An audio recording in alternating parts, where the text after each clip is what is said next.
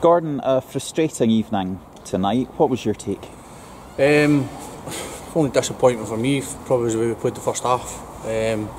Caused a lot of our own problems, not keeping the ball, not being brave enough, and then like I say to the guys, it's a double-edged sword. You don't keep the ball and you give it back to Celtic, you're chasing it, and then when you get the ball back, they're knackered. So had a wee word with them at half time, and I thought we came out second half, and I thought we took the game at Celtic really well. Had created a number of chances, and then when you're on the ascendance, we didn't get a wee break of the luck. I thought Webby's goal was onside, and then Cammy Thompson's picked up a silly second booking, and it just made it difficult for us there. It's deflated us, and when you're down to 10 men against a good Celtic side, they've moved the ball well and they've opened us up, and they've scored a couple of good goals. So listen, first half I thought we were miles off it, but I felt in that aspect we kept our shape well. Because if you come out and go gung-ho against that Celtic side, they're going to open you up. But we weren't happy we moved the ball and kept the ball in the first half.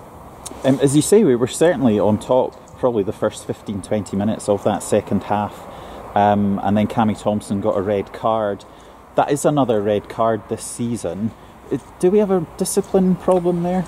I don't know, I wouldn't say so. I mean, if you could scratch someone's back, Jamie Allen and Greg Skillen against Cumbernauld Colts, maybe silly sending it off. I don't think there's a discipline problem there. It's there's fine lines. There's guys being committed. I'm not going to take that away for the players. I'd rather they were committed and shied away from things. So I wouldn't say there's a discipline problem.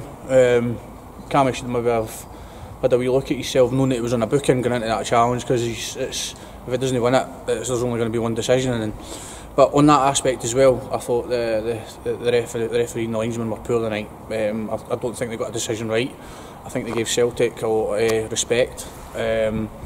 So no, listen, I don't think there's a discipline problem in the squad. I would rather the boys were committed than shied away from things. We'll obviously be looking forward, hopefully, for a big performance on Saturday at Central Park. Is there a touch of revenge in the air after our Scottish Cup defeat? I'm not going to lie, I don't think Cowanbeath handled themselves too well after the game on last month. So we spoke to the boys. Listen, there'll be a wee bit of needle in it, as there always is with Callum's sides. We had a wee bit of needle against his Trinent side. So listen, we've just got to pick ourselves up and dust ourselves down and go into a wee bit of battle Saturday. But if we can take the positives for the first 20 minutes for this game and take it into Saturday, I think we'll not be far away. Gordon, thanks very much. Thank you. Cheers.